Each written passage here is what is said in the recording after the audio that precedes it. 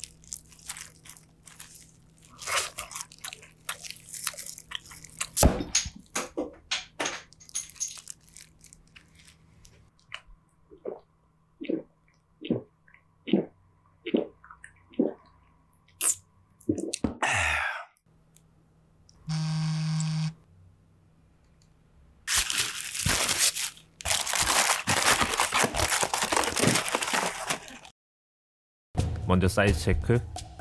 소중한 치킨을 지키기 위해 캐드를 이용해보죠. 스티치 간격 확인, 가이드라인, 끝. 스플릿 가죽을 이용해보죠. 샤프닝, 재단, 끝. 오늘 사용할 가죽 역시 프랑스 고트스킨, 양념치킨과 굉장히 잘 어울리죠. 본딩, 붙여보죠.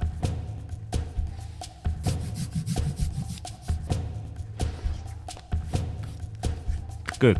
샤프닝, 재단,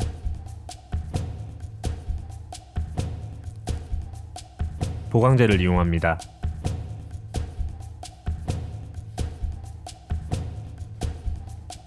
그리프 라인 마킹,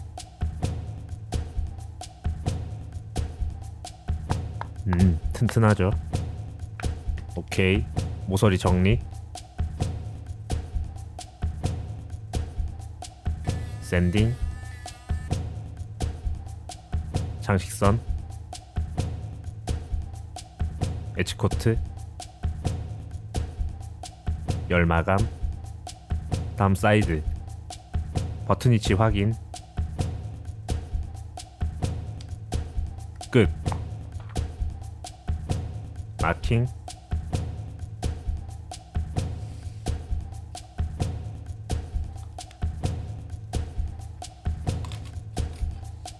샤프닝, 재단, 정교해야 돼요. 살짝 접어주고, 스플릿 가죽도 재단해보죠.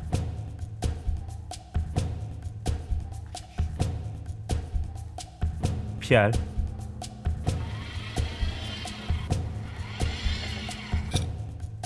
오케이. 본딩, 붙여보죠.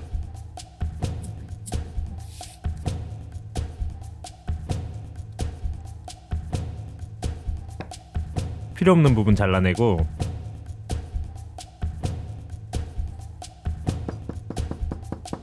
버튼 부분 타공, 스냅 단추를 이용해보죠.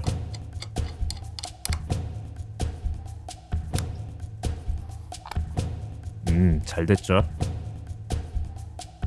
샤프닝, PR, 정교해야 돼요. 보강 테이프를 이용합니다.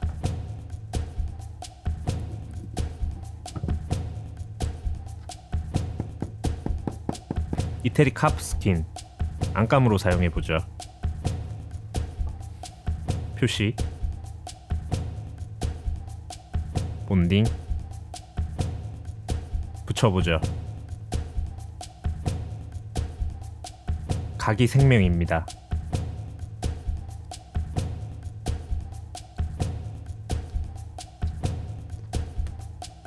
샌딩, 장식선, 엣지코트,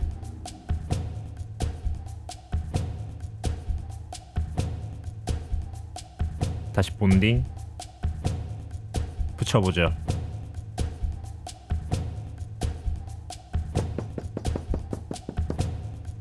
오케이. 그리프 마킹, 이제 바느질.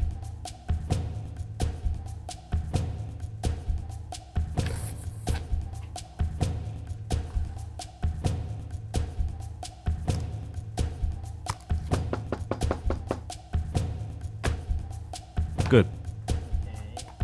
로터리 형태의 잠금장치를 이용해보죠.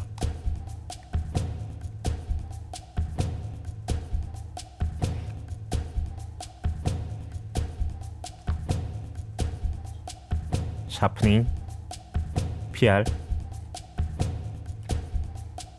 다시 본딩, 조심스럽게 붙여줍니다. 다시 샤프닝, 재단,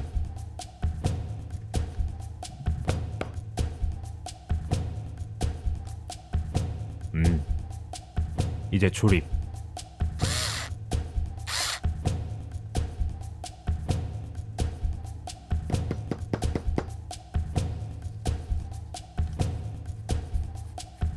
오케이. 다음 안감.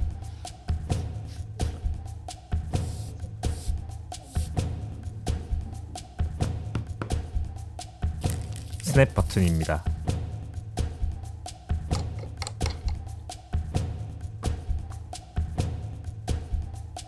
본딩,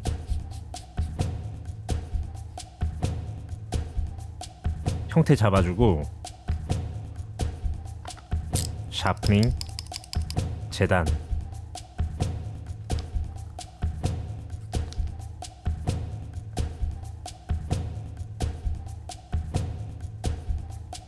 그리프 마킹. 아주 빠르게 바느질 해보죠.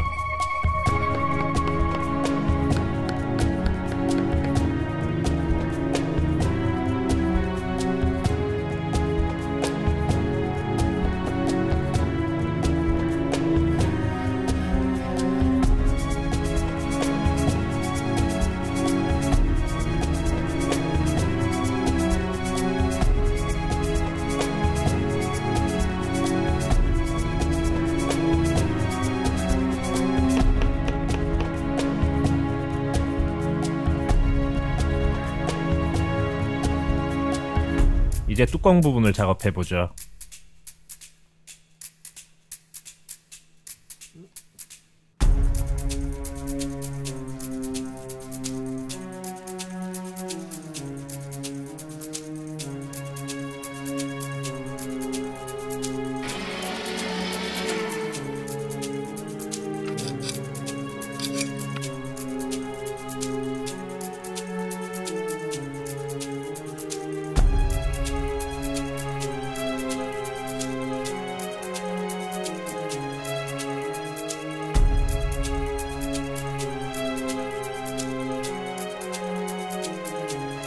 다시 바느질.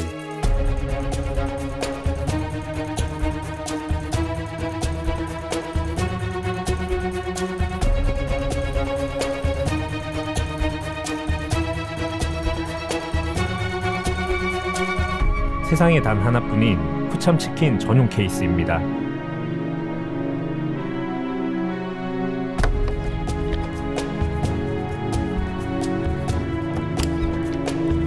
드디어 마지막 작업.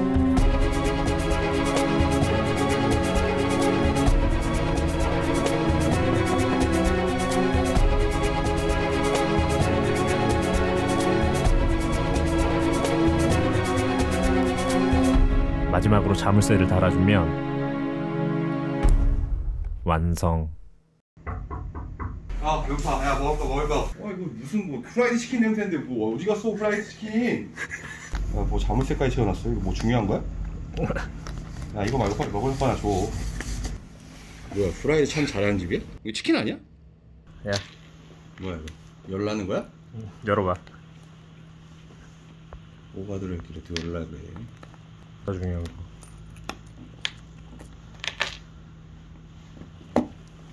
아 이거 미친놈 아니야. 치킨을 여기다 숨겨놨어 안 주려고. 이거 뭐하는 새끼야 이거. 오케이. 아 먹자. 야야 잠깐만. 치킨은 어디라고? 치킨은 후라이드 참 잘하는 집이지. 맥주는? 아 뭘 물어봐. 카스지. 건배. 짠. 재밌게 보셨나요? 구독, 좋아요 눌러주시고 오늘은 여기까지입니다. 끝. 됐지?